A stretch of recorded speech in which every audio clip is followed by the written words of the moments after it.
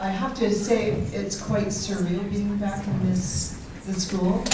So as he said, I graduated in 1978 when the building was brand new. So I was among the first batch of students to walk in the doors.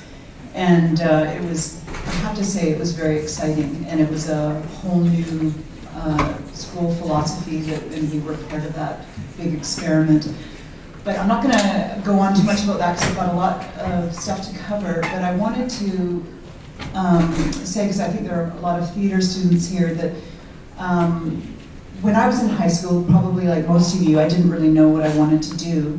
I was interested in a lot of things. English was always one of my main subjects. But so was biology, and so was theater. And I think I kept waffling about what I might want to do. When I went to university, I did take a lot of English and art and some theater there as well. But it was, I think when I went away to Europe one summer during university years, that I literally had an epiphany that filmmaking was the best way to combine all these interests, because at first I thought I can make films about anything. I could make films about science. I don't have to become a doctor, or I don't have to go through all these years in chemistry and biology. I can just delve into a subject temporarily and make a film about it. But then I kind of fell into animation at Emily Carr, where there was a good course there.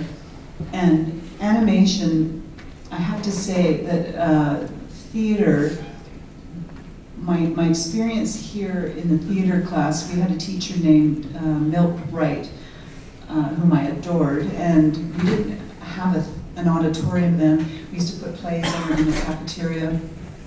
And there's something about putting on plays and putting on shows that is a lot like animation, where I feel like I'm in charge of my own little theater of animation, because you have so much control.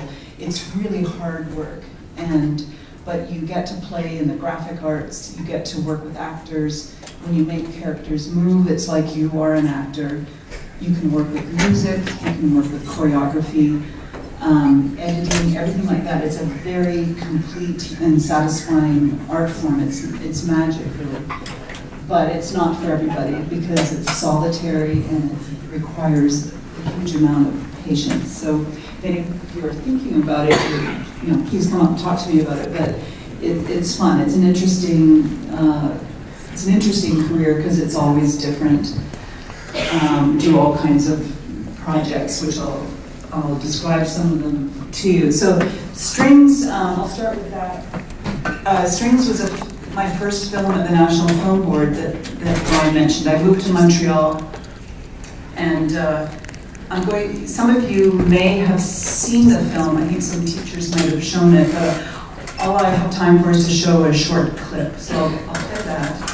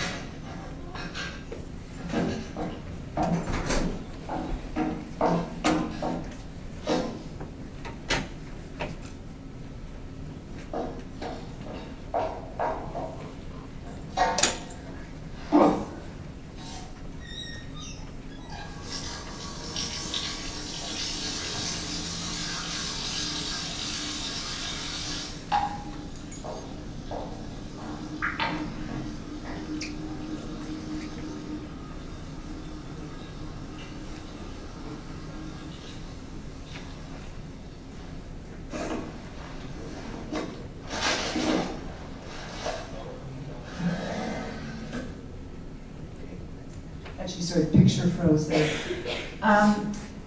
So I'm going to try to describe a little bit that when you're making a film, the creative process is never straightforward. It's never linear.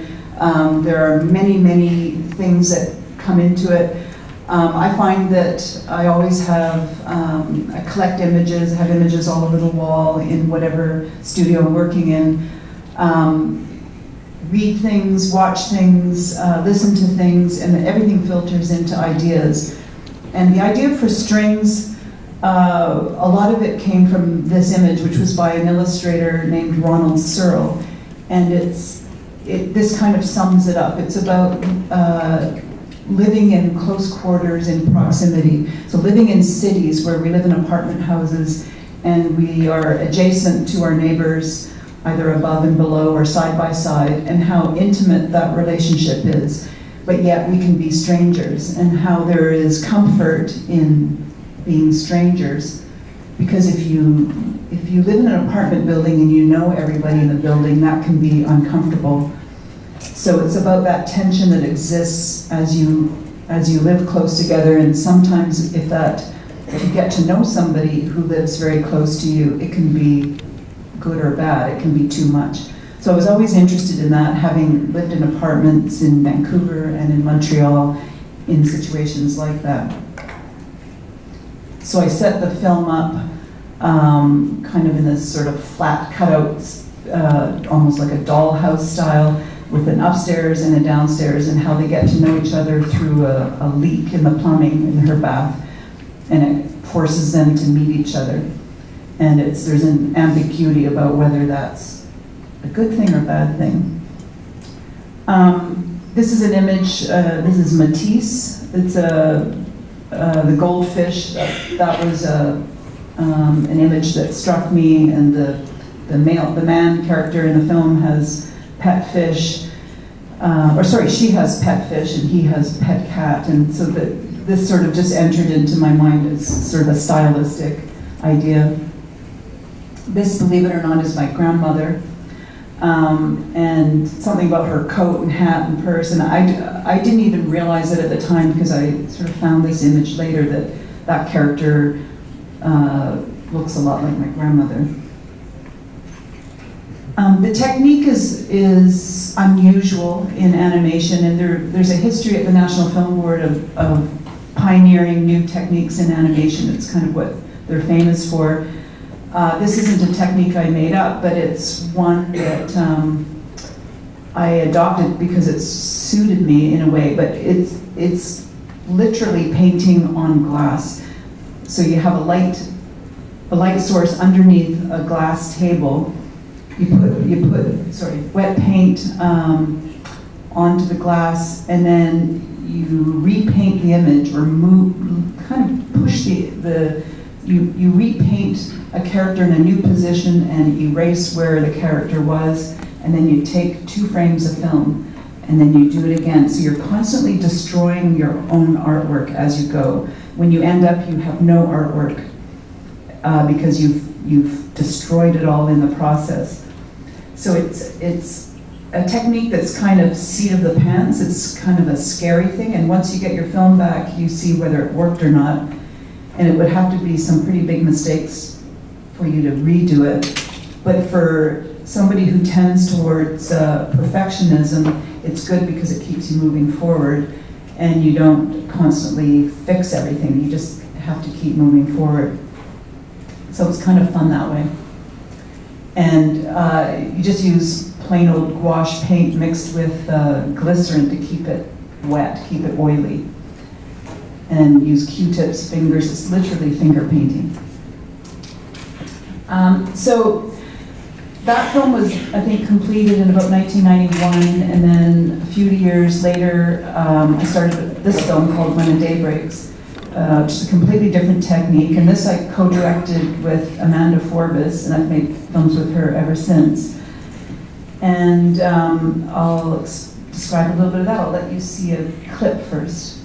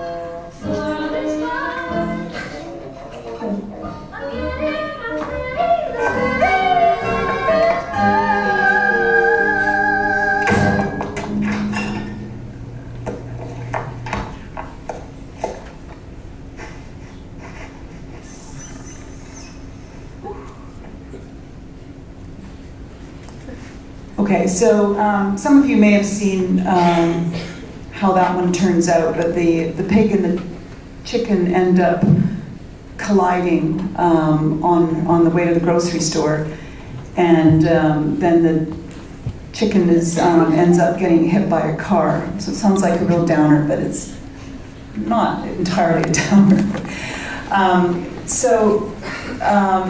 In a way, When the Day Breaks is an expansion of some of the themes that are in Strings. And by that I mean that if you take the idea of living in a building with strangers, When the Day Breaks is really about cities and how we are all connected, whether we know it or not, or whether we like it or not.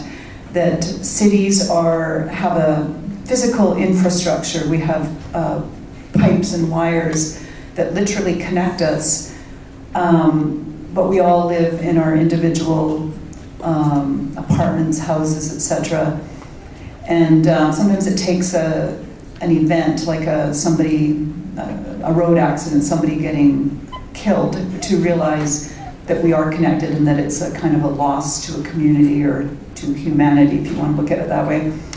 So you're probably wondering why there's an illustration about digestion on the screen, but this is an image that is from a medical guide that my parents had when I was growing up that was, to me, utterly fascinating, because I was always interested in, as I said, biology, but this was a way of, this book depicted the systems of the body as mechanical processes, which is kind of bizarre, but in a way really fascinating and also accurate in terms of how things work. And so if you can see it, you know, they're little guys in there working, bringing the food down and shoveling it into the stomach and all that sort of thing. And it sort of made me think about the body as a mechanical process, but it always, the flip side of that is thinking about cities as organisms, as live things, so that the blood vessels in a body are kind of like the water pipes under the street. if you ever are on a sidewalk and you see that they're digging up a street and you see the sewer that runs underneath, I always find it a little bit surprising, like, oh my God, there's actually all these pipes down there that I never thought about. Or when you turn on the water in the kitchen, we take it for granted that it's there, but there's this whole infrastructure under there that is connected to your neighbor who's turning on his water, and it's all from the same place, so it's a physical connection. So these are very rough, very kind of bad drawings in a way, but of early brainstorming of the film. So it was kind of the idea of the subway runs underneath the pipes. There's a lemon down there because in the film a lemon falls into the sewer grate. The toaster is plugged into a wall socket, and so each house is kind of like a separate organ within this body, which is the city. So that would be like an individual house that is, if you're living in it, you don't really think about the connections beyond it. So this is when the pig and the chicken collide. So kind of like in Strings, where there's a leak that causes these two characters to meet. And here it's the pig isn't looking where she's going and just bangs into the chicken who's on his way to the store. And he then gets run over by a car while she's in the store.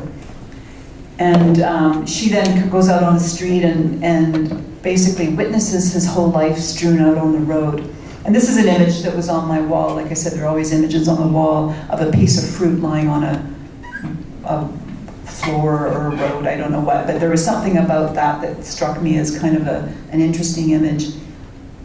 And so I made it so that a lemon would fall out of his bag and fall into the sewer, which hints at this kind of structure under the street. This is a rough sketch of the plan. Because I didn't show that scene. I don't know if any of you have seen it, but there's a scene where we see the chicken's hat, his glasses, and then it goes into the actual contents of his grocery bag. And the contents of the grocery bag are meant to be kind of a biography of who he was. Like, you can kind of tell who somebody is by what they buy at the store. Like, you look in their cart and you say, oh, I think there's kitty litter, they have a cat, they really like cheesies, they use this brand of toothpaste, all that sort of thing. You can tell a lot about people by what they buy. So this is kind of like that, where the pig sees everything about the chicken on the road. And then it gets surreal, where she sees his bones, not literally, but in her mind, and his nerves and vessels, and then she sees all of his ancestors. So the technique, this is not the actual one I used, but this is called a video printer. You can hook a video printer up to a video machine and print out any frame of video that you want. So we would go out and shoot with a video camera and then print out the images that we wanted and sort of create the motion out of those images. So we had a friend who put on a beak and would act out the parts of the chicken, and then we would abbreviate the motion by sort of selecting only a few of the frames to create animation. And then we would, using these tools, oil sticks and these kind of rubber tipped paint pushers, we would draw out everything we didn't want from the frame and add in things that we did want. So as you can see, this character, we would then draw in the comb on top, the beak, stuff like that, paint out everything behind. Same with the, this was a friend that we suckered into playing the pig, and she would do the actions, and then we would paint over it and turn her into a pig. A couple guys we knew, we said, do you want to be weasels? And so they stood on the street corner and we turned them into weasels. I think they look weaselier on the left, actually. We needed an ambulance, so we hung out at the post office till we got just the right shot of a mail truck and then turned that into an ambulance and added some dogs chasing it. for the cops, there's a sort of an accident scene. We stole a shot from the TV show Law and Order for that. They don't know that, though.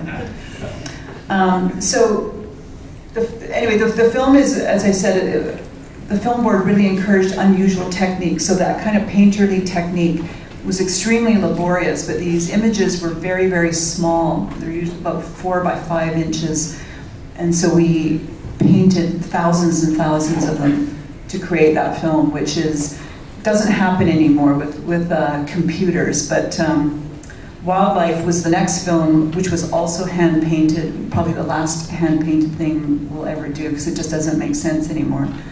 But I'm going to show you a clip from that. Wildlife was finished more recently in 2012. So I'll show you a clip of that. Dear Mother and Father, happy news. I have secured for myself 90 acres of prime ranch land, which to my delight has upon it an absolutely wizard ranch house. I'm writing this letter from my veranda, and I'm very pleased with my situation.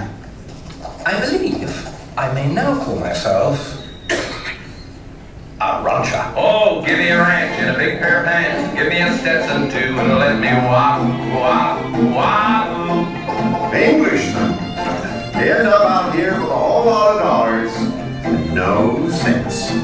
They're wonderful dancers, but I certainly wouldn't marry one of them. They put a sign in the window. No credit extended to Englishmen. It's our policy. They never pay their bill. Give me the wide open spaces. I'm just like a prairie flower, growing wilder every hour. Oh, give me a moon, the prairie moon, and give me a gal that's true, and let me wahoo, wahoo, wahoo. I have one more quick clip here.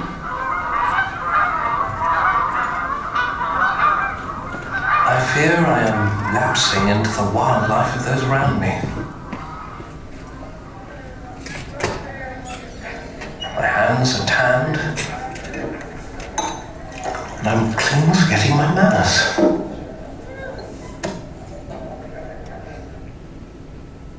Before too long, I shall be as rough as a cowboy, or the wild wolf of the prairie.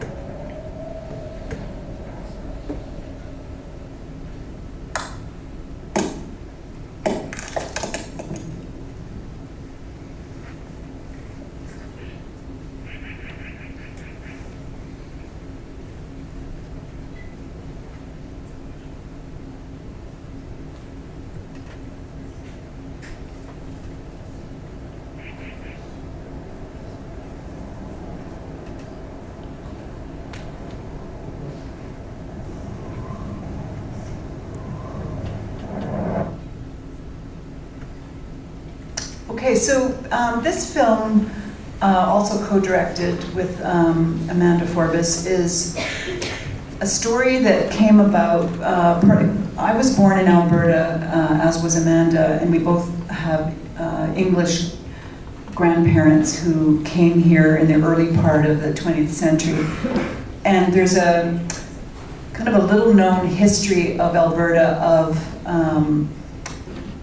young Englishmen being literally sent to the colonies, Australia or Canada, other places as well, but mostly those places, when they were kind of failing at home and they were ne'er-do-wells, or they were usually rich kids who didn't have any land or business to inherit at home. So they were sent to the colonies to kind of make something of themselves. And so this film is about the collision of this civilization, which is Britain of that time, and Alberta, which was basically a wasteland where there was nothing there. And the kind of what they faced. And so this is a relative of Amanda's, a young great uncle, I think, who was sent here. And so the UK at that time was going through a lot of change, and they thought that Canada would be kind of this fabulous place to have a ranch, and they were very infatuated with the idea of ranching and farming and cowboys and all that sort of thing, and they thought that it would be this bucolic place, but it wasn't. It was extremely harsh, and if anybody's ever spent time in well, anywhere but Victoria in this country, you would know what winters are like, and that they're nothing can really prepare you for that. And so it's all about manners and how all the education and breeding in the world makes absolutely no difference when you're in a place trying to survive. So this would have been London at that time that our character, those men, would have left, and this would have been southern Alberta. So it would have been a shock. And that would have, this picture always makes us laugh because it doesn't really inspire confidence about where to put your money. And this would be the kind of shack that they would find themselves living in, so not really a fancy ranch house, but a literal shack.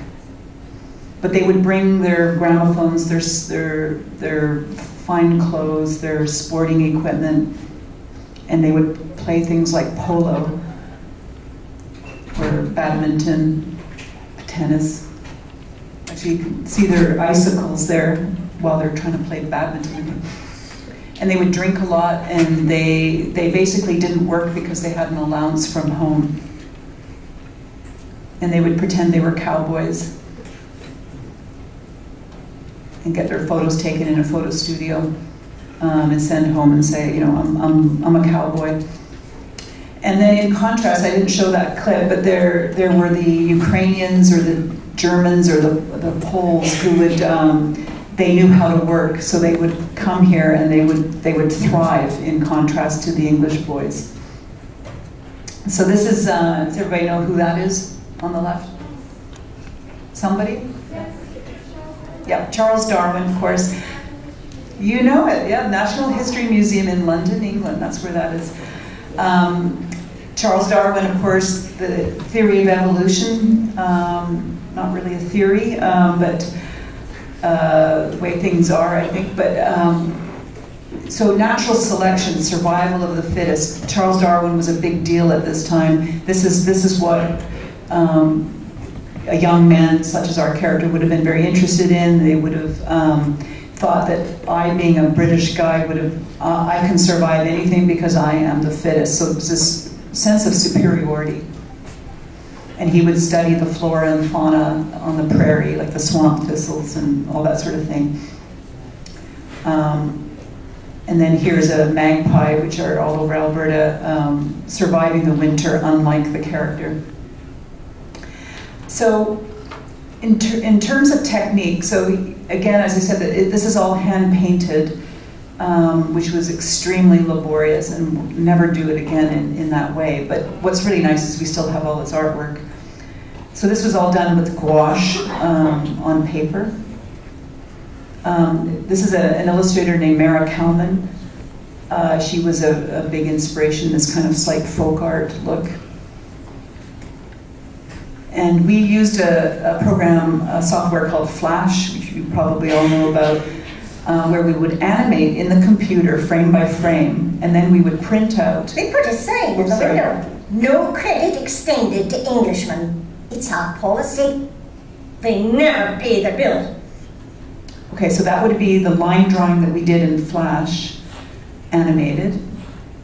And then each head would be painted separately, and then superimposed onto the bodies. So we would composite everything in the computer. So that was a big help. So we didn't have to repaint every body, every head. We would kind of knit them together after the fact. But we would end up with all these parts that would be put together on the background, which was separate. So you can see the amount of work just in one head of a Scottish lady. So here's a selection of backgrounds. And some scenes, like the golf ball scene, which you saw, each frame was painted separately, background or foreground. And that gives it there's a lot of energy in shots like that are constantly moving. So I'm going to just keep track of time here. I'm going to talk a little bit about, so we make our own films when we can, and we're lucky enough to have some funding from the National Film Board, but we also do commercials, and it's really interesting to do both, because in films you're doing your own thing and you struggle, it's a lot of angst with getting it right, it's your own idea, all this kind of thing. With commissions you're trying to satisfy somebody else, and they give you varying degrees of latitude, which can be frustrating and hard, and the schedules are extremely rigorous. You sometimes have 2 months to finish something that, if you're doing a film, would take much longer than that. And they often want things to be like your films, but not, so you're kind of copying your own style. But you have the relief of it not being your idea, and you're not just trying to please yourself. So right after we finished When the Day Breaks, I taught for a couple of years animation at Harvard University, which was really interesting. And because we had just finished this kind of bleak painterly technique, we wanted to explore software, because the digital revolution was just happening then, and we felt we needed to get with it. So the Harvard had this film archive, and they wanted a couple of trailers. So we used that as an opportunity to explore computer animation. So I'm going to show you 2 little trailers.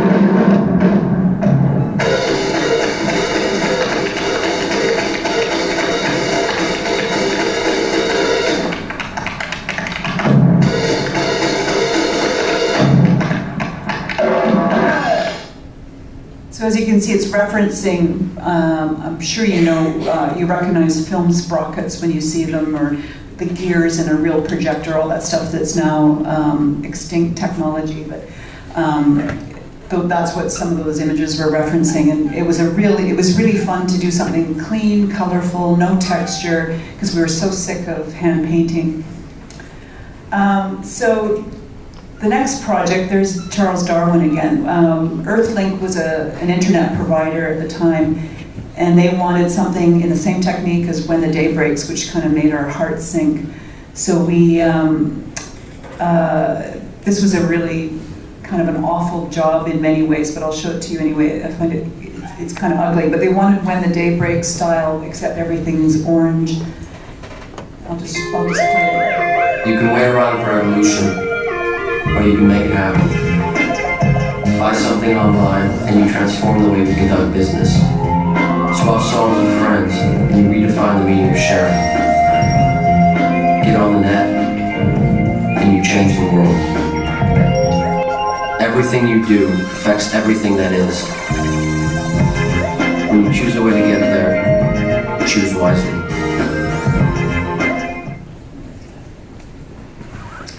Okay, this job was a little more fun because they gave us some latitude.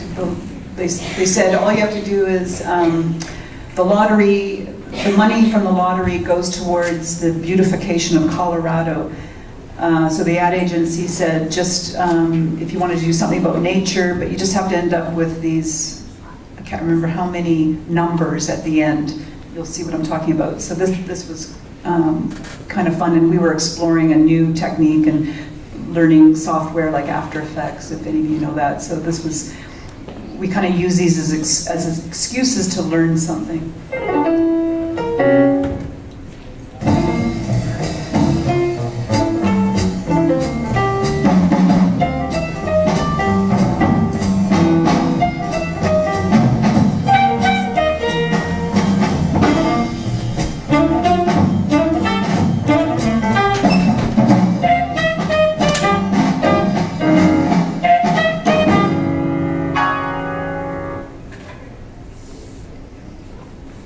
music, if any of you know jazz, that's Thelonious Monk, which wasn't used in the commercial, but it was used on our guide track, and we prefer it, so we always play it with that. We then did a few ads for United Airlines. By the way, I failed to mention that we have an agent in Los Angeles who represents us commercially, so that's how we get this work, which is nice. So it's mostly from the U.S. that we get this stuff. So this was a big campaign where they wanted 1-minute ads, which is very long in the commercial world now. And of course they wanted the When the Day Breaks style, which it made our hearts sink, except they wanted it to be with humans rather than animals. And for us, the technique worked because it was animals, but so we didn't really like that, but anyway, here it is.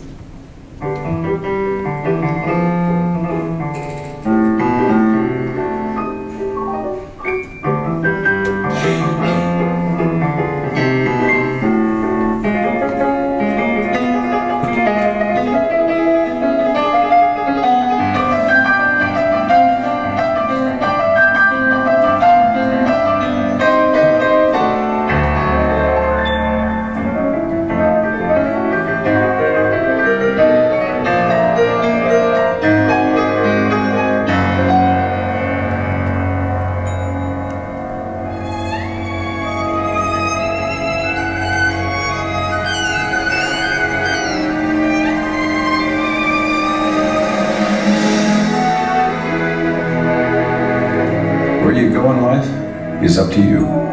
There's one airline that can take you there. United. It's time to fly. That voiceover is Robert Redford, in case anybody recognizes or even knows who Robert Redford is. But so that was a real exercise in telling a very short story in very limited time. So to tell kind of this whole story of the interview. They wanted it to be an excuse to use a plane and air travel. This is right after United Airlines had been close to bankruptcy after 9/11, and they put a lot of money into changing their image. I was debating how many to. I'm gonna skip that one and go on to the next one. This is quite a different one.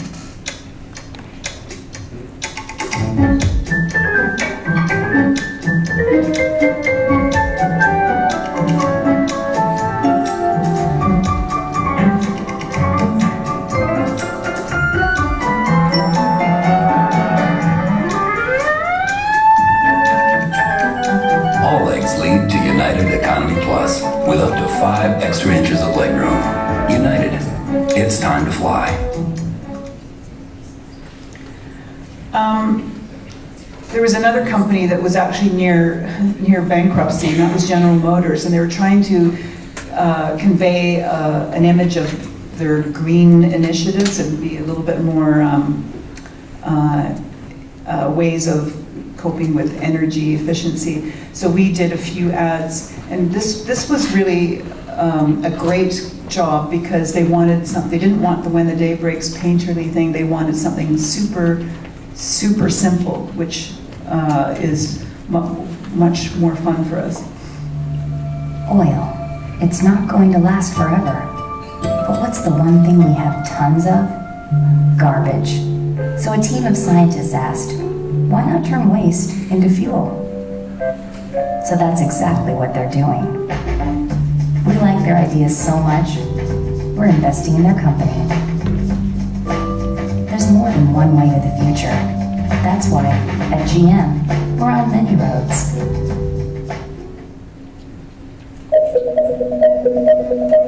Everybody's looking forward to the day when hydrogen-powered cars whose only emission is water, becomes a reality. But for 100 people in our test program, that day is today. And while they drive, we learn. So one day soon, the reality can be available for everyone. There's more than one way to the future. That's why, at GM, we're on many roads. I'm going to skip that one. Here's a little animated logo we did for a festival in Calgary.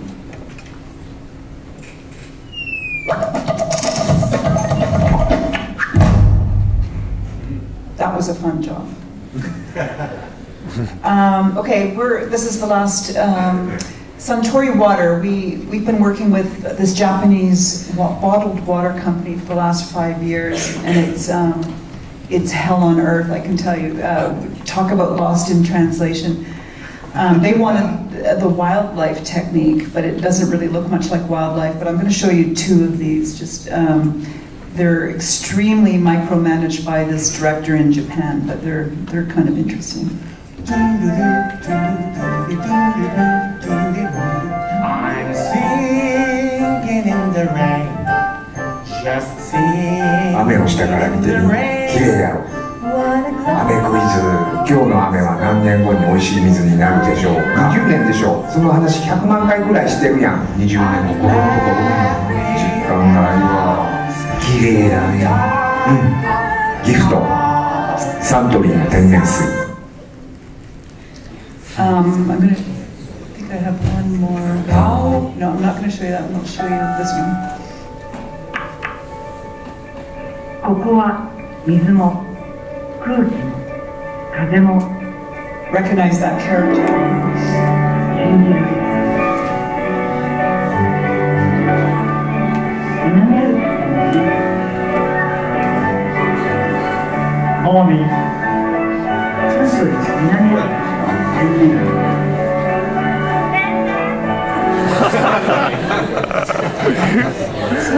So when they asked, they said, we would like your character from Wildlife to be on a Segway with a bottle of water in his pants. That was the brief. So anyway, we do what we're told.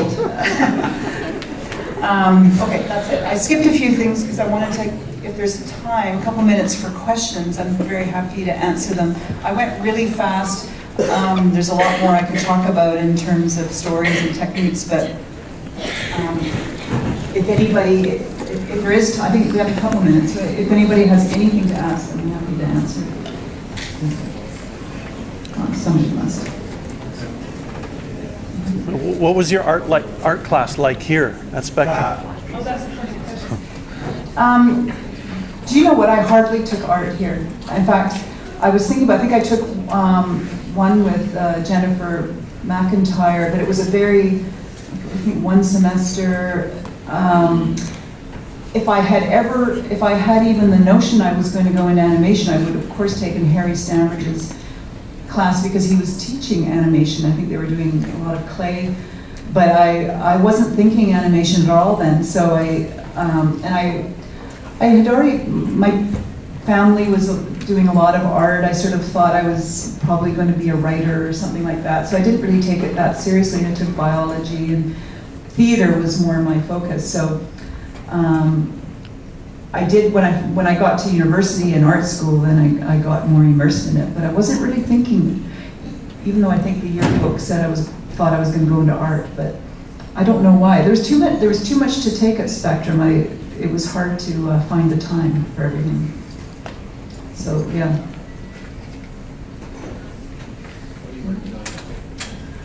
Well, I just finished a couple of things for kids, some little animated rhymes. We got a grant to do, we were trying to do some kids things. So just finished your little 30-second pieces that we're hoping to get on the web or sort of sell as a series. We're starting another film board film very shortly, and we might do another Suntory ad this winter. We'll see. So we're always kind of juggling different things, but there are lots of things on the go, which is good. Yes. Where do you upload your videos to? Oh, actually, there's a website. I have a website called tilbyforbes.com, and from there you get links to YouTube, and some of them might be linked to the NFB site.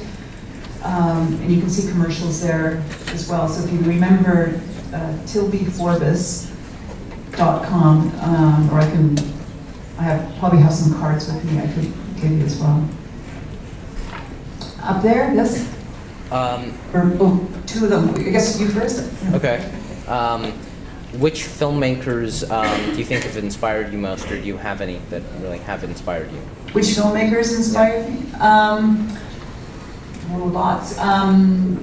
There's a Russian animator named Yuri Norstein. If you don't know his work, you should. It's just brilliant cutout animation. There's one called Hedgehog in the Fog. Doesn't look like anything we do, but he's very inspiring. There's a filmmaker who used to be at the film board named Caroline Leaf, who did paint on glass animation. But a lot of the times, you know, the inspiration comes from, you might be watching a feature film and there's a moment, an editing moment. I mean, as you might have seen, I really like very sort of subtle things. I like working with sound. I like creating kind of tensions or subtle things mixed with big things that happen. And that kind of thing comes from just watching movies or reading fiction. I mean, animation is a lot like short stories versus novels, that you have to be very economical with what you show because it's so labor intensive. You don't want to show stuff that doesn't tell you something about either the characters or the story. So everything is there for a reason. And you can get that economy from reading short stories. But I think it's just like little visual moments. Sometimes you can be sitting on a bus or a subway and see something happening and you know, write it down, or so it's not like any, I can't think of live action filmmakers right now, but sometimes even in lousy movies you find great moments. Because what we do are more about small things than huge plots. They're not intricate stories in that way. Can I call them commissions? Sure. Okay. Partials, commissions, yeah. My question is it like a livable income? I mean, is this like more of a hobby and you have a different job? Yeah. With like stable? Yeah, I mean, it's always I think an accomplishment to make a living in the arts at all, which is, but yes, I think that at the National Film Board, it's not like it's a constant. We've done these very intermittently, and they take a long time. The Wildlife was made over a span of 7 years, but we did commercials during that time. So the commercials definitely help. They pay better than anything else. So it's really nice to have a foot in both worlds. I can't say that it's a super fantastic living, but it's, I consider myself really lucky to be able to do commercials. And that is changing too, because the web has changed everything. TV commercials don't exist anymore, and TV commercials pay a lot better than anything on the web. So, but having said that, animation and media in general, if you're interested in media, I mean, the world is media. The internet, there are many more opportunities, whether it's on websites, all that, just that whole universe has opened up a world for graphic arts, and especially moving graphic arts. So when I was in art school, or your age, I mean, the only, it was short films was kind of the only thing, or maybe TV commercials. Now it's kind of, I think the world is much greater in terms of opportunities. It doesn't probably pay as well, but you can do it. I mean, you just have to want to do it, and you'll figure it out. Don't not go into it because you're worried about money. Thank you. Okay. Yes, right there. I'm sorry.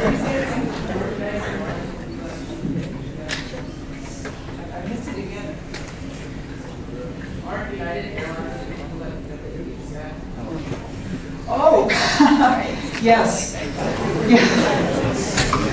Yeah. I believe that was actually the security in the airport. Rather yeah. than No. Well. Yeah. I don't think you can necessarily blame United Airlines on that, but I'm not a big fan of United Airlines, to tell you the truth. But we really like the ad agency we work with. But we were delayed once and stuck in the Denver airport for about 8 hours, and at a certain point, because we couldn't make the connection, and we went up to the counter and said, "Does it make any difference that we did 3 ads for you? Could we get on the next flight?" And they said no.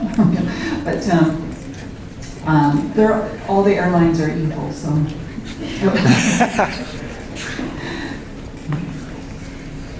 I thought I saw another hand.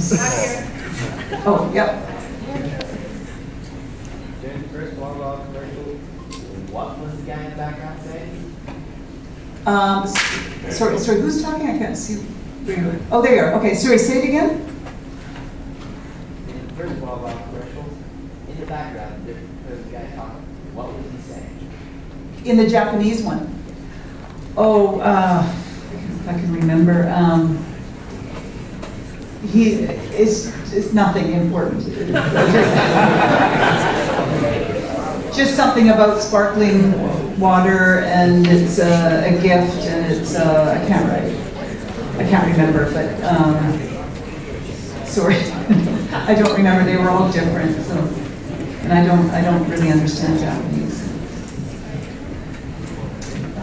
Somebody else, I'm pretty sure somebody had it. Was it? Yeah, you guys have a question. Oh. When you started, was it really hard to like Well, okay, was it hard to make a name for myself? I think that I had definitely some luck. When I went to art school, my student film, which I didn't show, was noticed by the NFB in Montreal, so I had an opportunity to move to Montreal and make films there. I think there was fewer people were making short films at that time, so it was definitely, if you made a film board film, it got noticed. Film board still gets noticed. The film board is, you may not know this, but Canada is, if you travel internationally to animation festivals, which I do quite a bit, people are in awe of Canada, and they're in awe of Canada because of the NFB.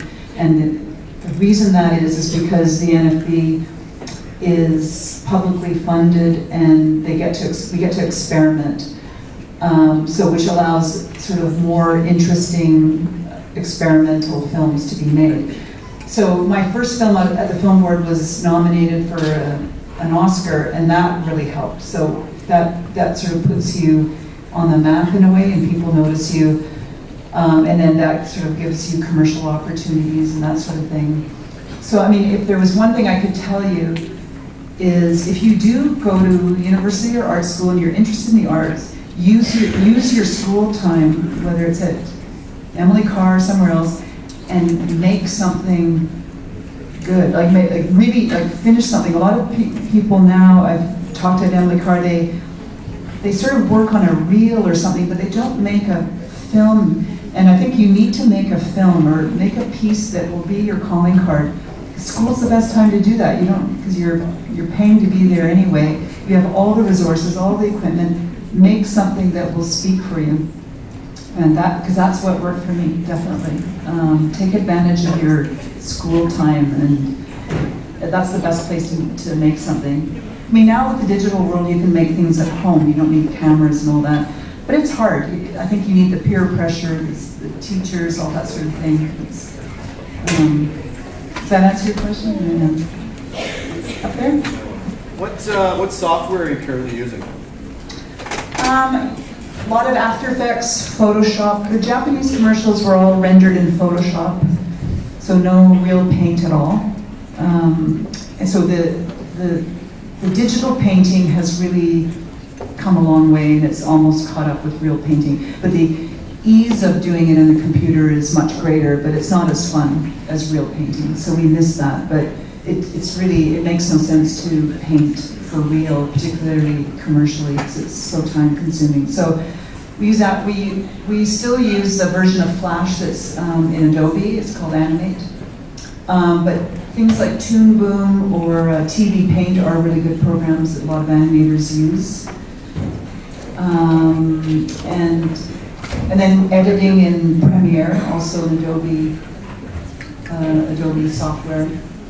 So we flip back and forth with all this software, and it's hard, to be the age that I am now.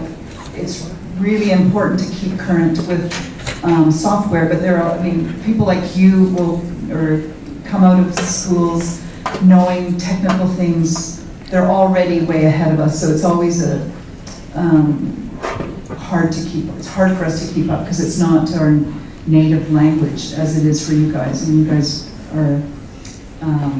But I like it. I mean, I like the digital world is interesting. What it allows you to do. It's, but it's hard to keep current. But so yeah, the Adobe stuff is great. What's the longest Probably wildlife 7 years. But as I said, I was doing lots of other things. But it's hard to have something like that in your life for that long, because when you start it, you think of it as one thing, and by the end, you're so sick of it, and you've moved on mentally to other things you want to be. And then, and also when you take time off to do a commercial, you come back and then you think, this is crap, what we've been doing, let's start over, and you learn something new from a commercial, so you want to redo what you've done, and it's very hard. So we've kind of vowed to try to do things much more quickly. We're trying to not belabor things, and computers have helped that because, as I said, wildlife is all hand-painted. But yeah, so 7 years, I guess, would be the, I don't recommend it. Anything else? Yes. What's your favorite color? Is that a trick question? I don't know. Could you identify one in there? In what you saw? Well, it's funny. I think I would probably say, if I was to pick something, which is impossible to pick one, I would say it's kind of an aqua blue, sky blue almost, or a, so it's green and blue. Second choice would be orange. What's yours? Blue? Yeah. Okay. Least is purple.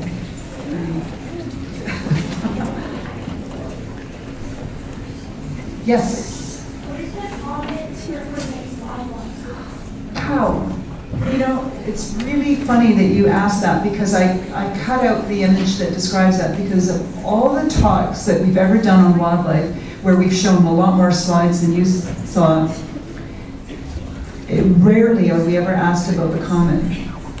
The comet in wildlife, I don't know, how many people have seen the whole film of Wildlife? Oh, really? Okay, I didn't realize it. Okay, that's great. That's great. Okay, I'll quickly explain the comet. When we were researching wildlife, we were looking at what was going on in the world in 1910 and Halley's Comet passed over in 1910. And we started reading about the comet, and they're pretty interesting. And all of the descriptions that we read about the comet in a way described our character, but they're kind of, they show up once in a blue moon, they're flashy, they're a spectacle, they kind of bring, bring an omen, good or bad.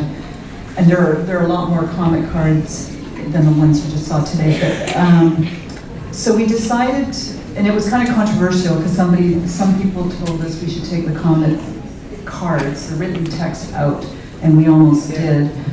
But at the very end of the film, if you remember, the character goes out in the snow. He's kind of at the end of this rope. He's tired of the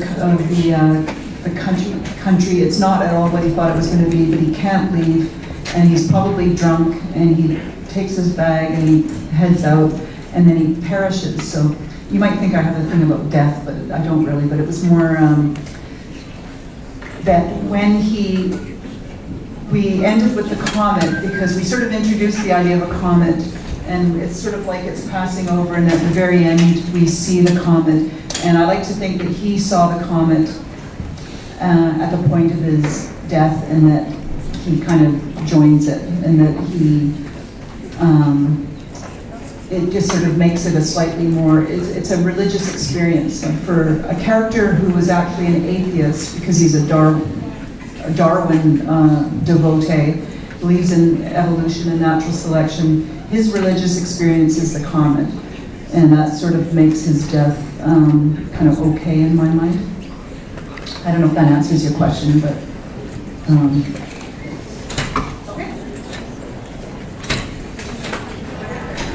Wendy was able to come today because the Alumni Association of Spectrum has invited 4 people who have made names for themselves after leaving school to a banquet that we're holding this evening to honor them. And in another way of honoring them, we're going to put outside along the hall here just before the library the beginnings of a Distinguished Alumni wall which will have pictures and descriptions of people who have left this school and in various areas distinguished themselves. And we're doing this because we want to honor these people, and we're doing it because we want to inspire you. You can go from here to a lot of different places. This is the beginning of a journey that can take you to places like where Wendy's life has taken her. So in addition to that, we've conquered into coming in here and meeting with you and giving up her time. And I think it's been a fascinating hour, and I hope you enjoyed it and found it interesting. Please give her a big hand.